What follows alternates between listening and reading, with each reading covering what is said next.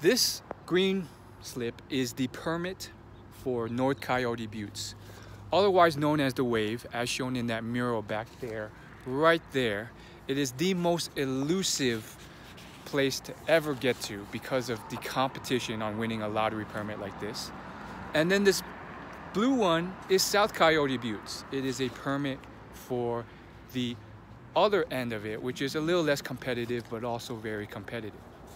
So how did I win both of these when hundreds of thousands of people enter every year and only 20 people are selected per day? And on top of that, I've been here to pick up the lottery permits. Only a small fraction of those even show up when they win the lottery. I only saw one other person today. Crazy, right?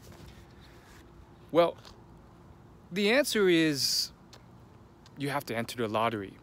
And I've been here for a long time asking people if there's any way you can get an edge. And I've only found a couple edges on my own, but other than that, there's really nothing.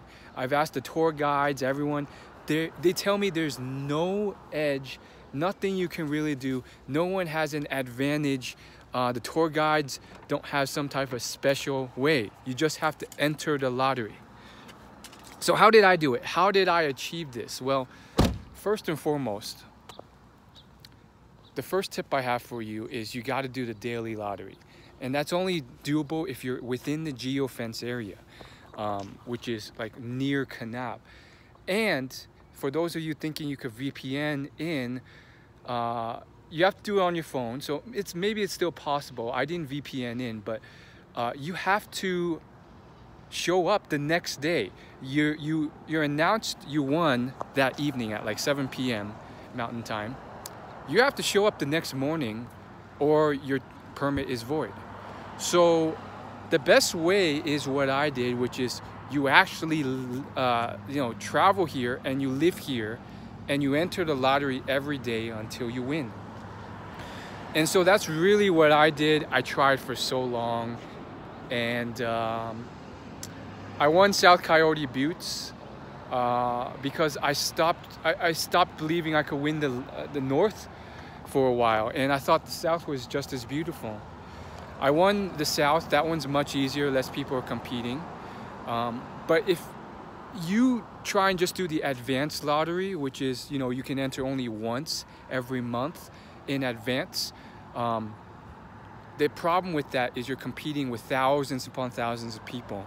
If you enter daily, the odds are still tough, but you're competing with hundreds, and every day you have another chance. You can toss your hat in the ring. So that's what I recommend, daily entries. And it was really poetic because, I tried for 1 week and my car broke down on my way here. So I lost half the week living up in some small town in Utah, Richfield.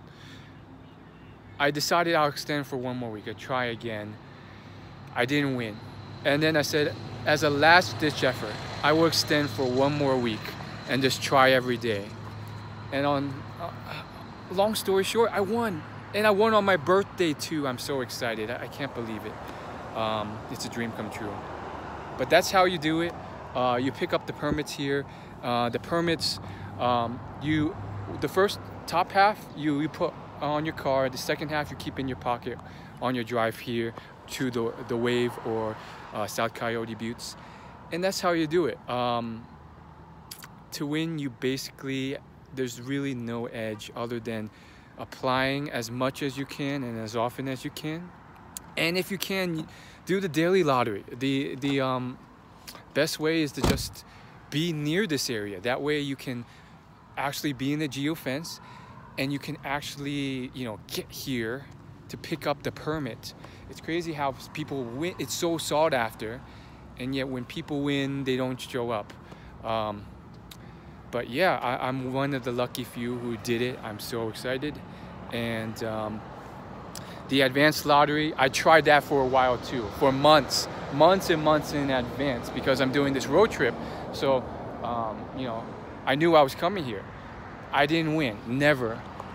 I know people I've heard of people, I've talked to people who know people who have been trying just the advanced lottery for like 13 years before they won.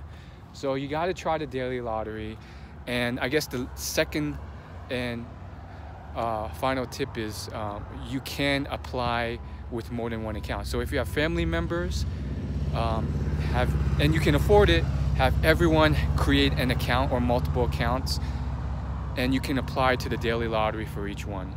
And then of course weekdays are better than weekends. There's less competition on weekdays. Winters are better than summers, and peak hours, like I won it in September, which is the peak time, very competitive. But I talked to the guys here who run the lottery every day, and they say even winters are very competitive.